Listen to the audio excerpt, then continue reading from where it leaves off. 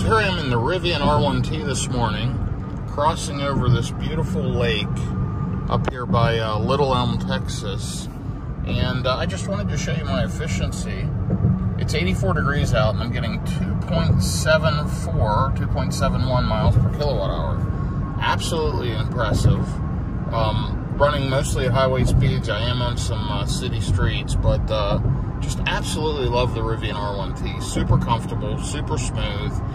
Just had the annual inspection done.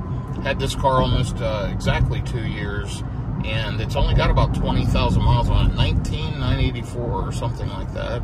And yeah, passed the inspection, of course, no problem. It just, I'm guessing I'll need tires in the next 10 or so thousand miles, but yeah, the car is fantastic. Great driving vehicle, really practical, incredible range.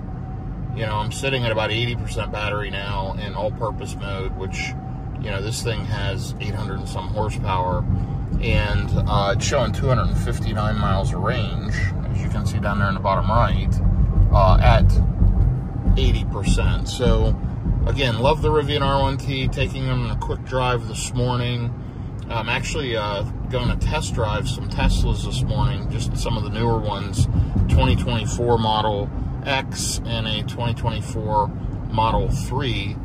I need to pick up a third vehicle for travel, and so I'm not sure what I want to get, but I'm going to go drive a few Teslas. I'm going to drive a Cadillac Lyriq and check things out. I'm going to keep the Rivian, I'm going to keep the Model Y, and this will be an additional road tripping vehicle. I am going to do more road tripping in the Rivian now that I got the NACS to CCS adapter from A to Z. So I have that here in the door, and I can't show that right now while I'm driving, but that's going to really help the road tripping here in the Rivian R1T. This is probably one of my favorite vehicles I've ever owned. Absolutely love it. I love the Model Y.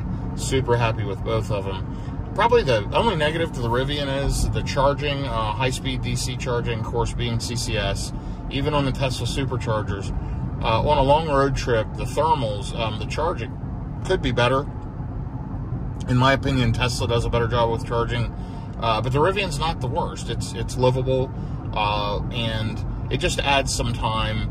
I would say each stop's about 10 minutes longer on the Rivian than in the Model Y. It's a bigger battery, it's less efficient, that all makes sense, and it's not terrible charging. I mean, it'll pull over 200 kilowatts, close to 220 kilowatts for a little while when you are at a lower state of charge. So that's pretty decent. I wish it would be better. I wish it would have charging speeds like a Porsche Taycan, and you know, pulling 300 kilowatts to 60-70%. That would be freaking amazing. Honestly, if it did that, I'd probably be picking up a Rivian R1S right now as another vehicle. But as it stands, I'm probably going to grab another Tesla.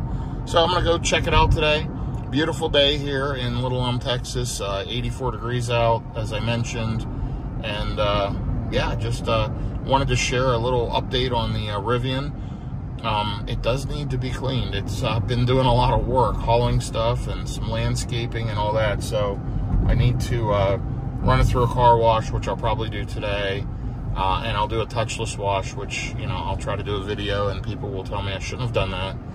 And then tomorrow morning, depending on the weather, I may go ahead and detail it myself and do, you know, a fresh ceramic top coat, clean the tires, clean the interior, and clean the wheels. So anyway, thanks for following along. I hope everyone's having a great day today, and I will update you here with another video very soon.